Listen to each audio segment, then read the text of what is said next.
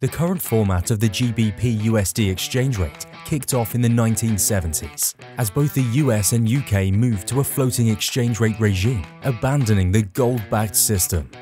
Since that time, the currency pair has been through a few major adjustments, including the crash of 1992, triggered by the Bank of England's interventions to boost the pound sterling. Prominent traders George Soros made a profit of over $1 billion by betting on the pound's crash against the dollar, having seen that the BOE's interventions were not sustainable.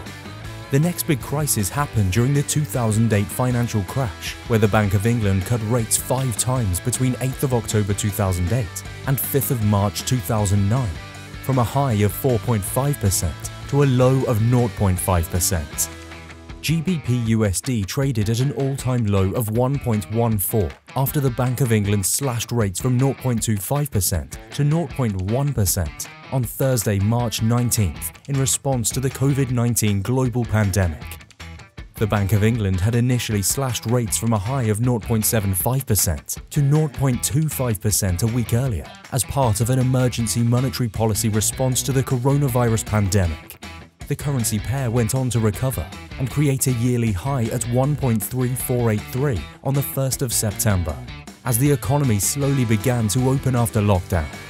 Do you think the price goes back to the highs or the lows? Take a position on the GBP/USD and other currency pairs through ATFX. ATFX allows you to take both long and short positions on currency pairs and other CFDs provided on our platform. Trade with ATFX, a global leader in online trading.